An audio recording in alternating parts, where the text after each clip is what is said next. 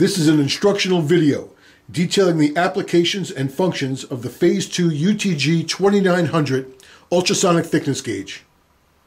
The UTG-2900 is designed to test metallic and non-metallic materials as long as they have parallel top and bottom surfaces and sound waves can travel through the material.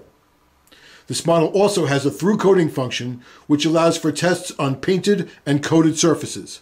The technology incorporated utilizes a simple ultrasonic dual-element transducer that transmits and receives sound waves.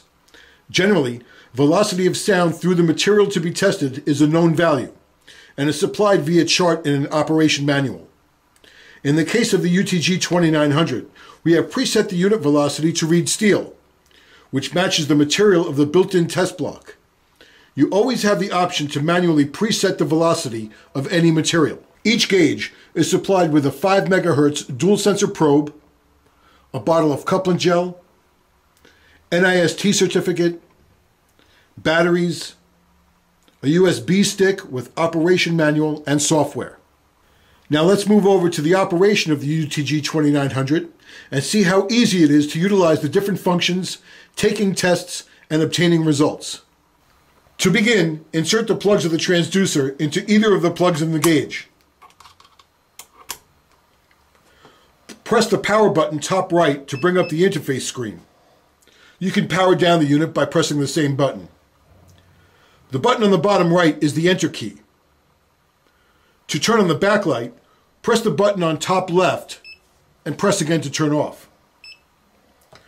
Pressing the probe key will allow you to change the probe setting in the menu. The unit is set to default on the general purpose probe included with the gauge. Scroll through the menu using the up and down arrow keys, press enter to choose your selection, and return to the home screen. In order to calibrate, after pressing the probe key, apply the gel to the test piece on the face of the unit. Pressing the probe flat on the test piece, contact is shown on the screen and the unit will calibrate to about 157 thousandths or 4 millimeters automatically. This is called a probe zero. Pressing the unit key will allow you to toggle back and forth between inch and metric. Note that the unit setting will determine how the velocity setting is shown. To set velocity setting, press the velocity key twice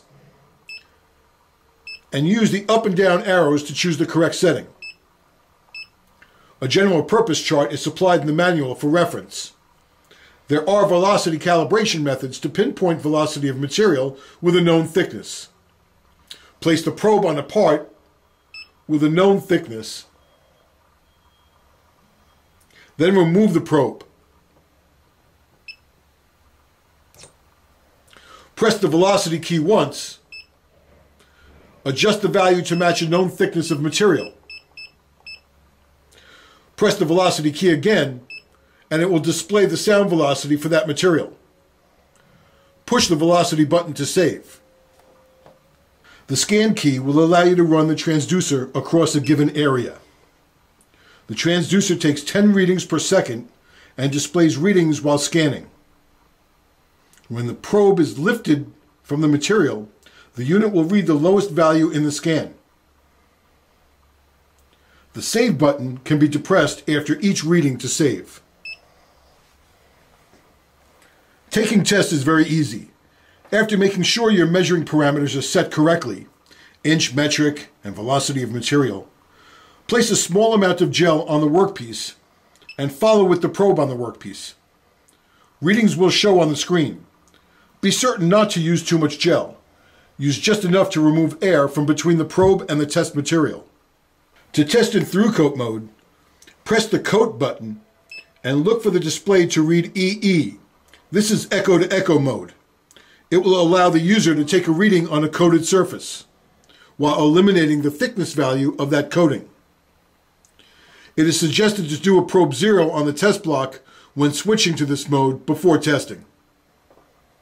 This concludes our application and function guide for the Phase 2 UTG-2900 Ultrasonic Thickness Gauge.